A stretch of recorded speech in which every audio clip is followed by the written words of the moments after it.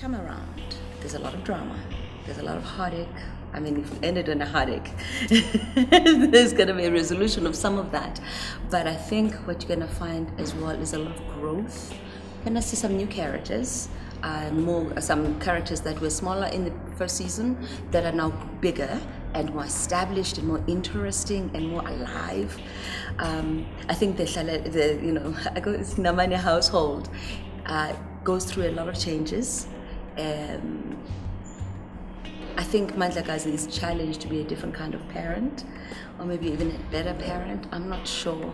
Nambitha is confused. That means Mandlakazi is confused.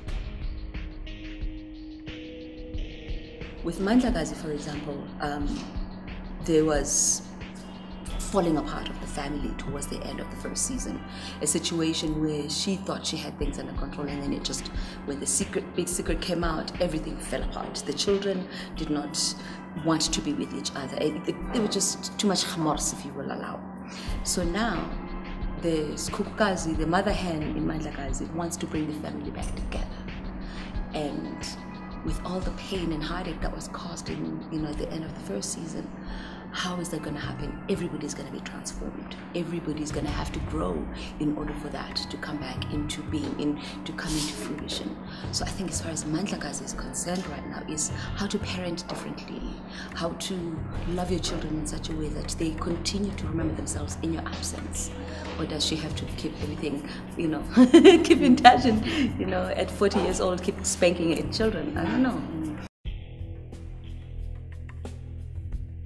One thing that I have, I was blessed with in the previous season is working with colleagues that get up to excel, colleagues that wake up to look down on mediocrity.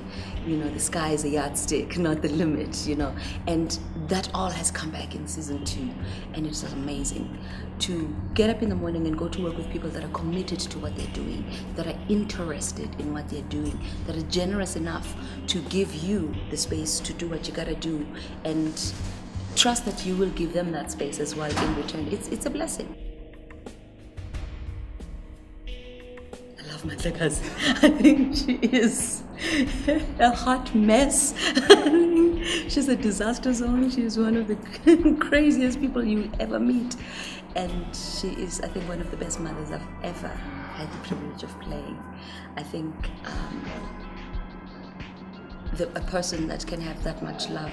And a lot of people say she doesn't see her children's mistakes. She sees them. She loves her children through their mistakes. She loves them enough to offer them a place of safety after they've made the biggest mistakes of their lives. Each and every one of the children know they can go home.